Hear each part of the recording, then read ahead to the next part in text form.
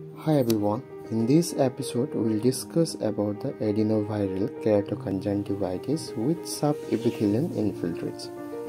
Adenoviral Keratoconjunctivitis are the most common self-limiting and recurrent conjunctivitis.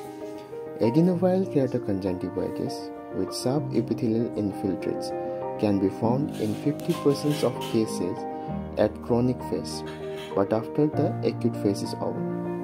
Symptoms include watering, photophobia, foreign body sensation, decreased visual acuity.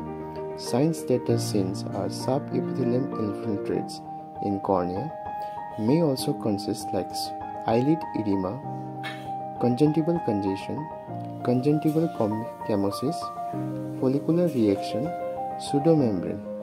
Goals of management includes reducing the conjunctival inflammation, restoring the patient's comfort, minimizing the spread of infections, and preserving the visual function. Treatment for the acute phase includes cold compress, lubricants 8 to 10 times daily, topical antibiotics 3 to 4 times daily to treat or prevent the bacterial infections, and topical antihistamine and vasoconstrictor to reduce discomfort.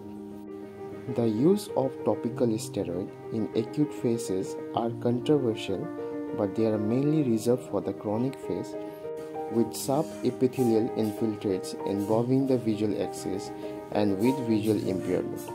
Steroids are used to avoid the scar because scar reduces the visual acuity after the recovery.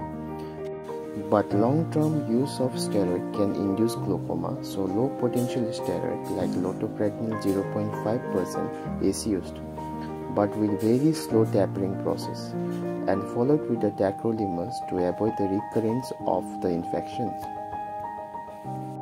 Thank you everyone.